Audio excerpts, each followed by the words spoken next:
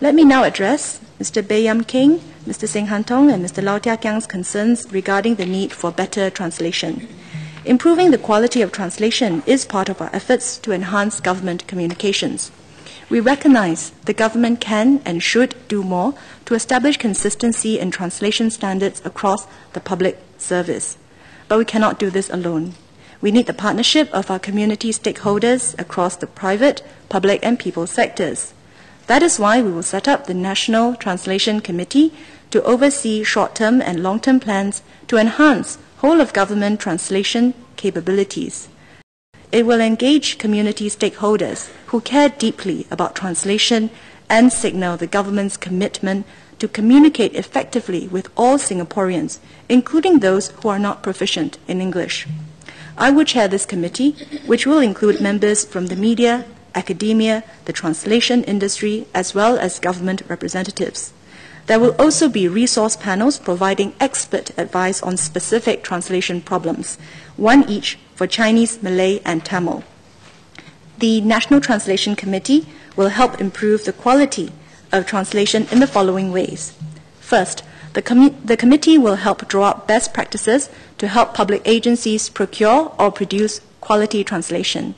This includes addressing potential pitfalls such as cheap sourcing without sufficient regard for quality and failing to vet translated material before public release.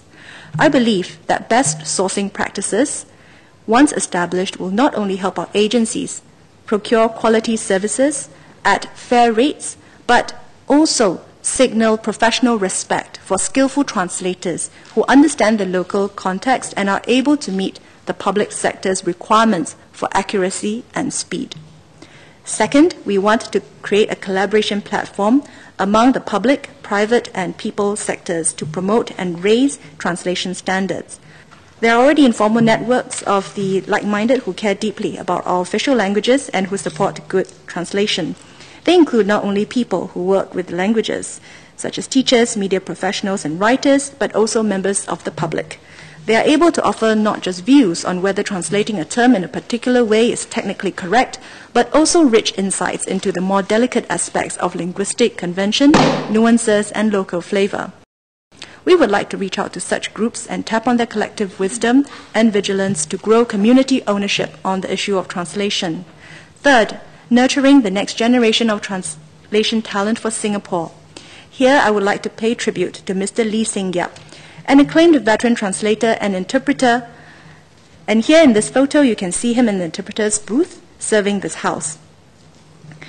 One of the early pioneers of the local translation scene, Mr. Lee helped build up translation and interpretation standards for the public service. He also headed the then Ministry of Culture's translation service from 1969 to 1980, and in his 29 years as a civil servant has helped to groom many outstanding translators.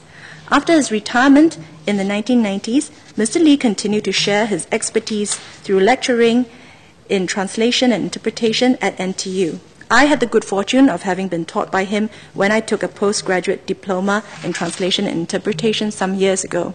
We need more of such translators in the public service.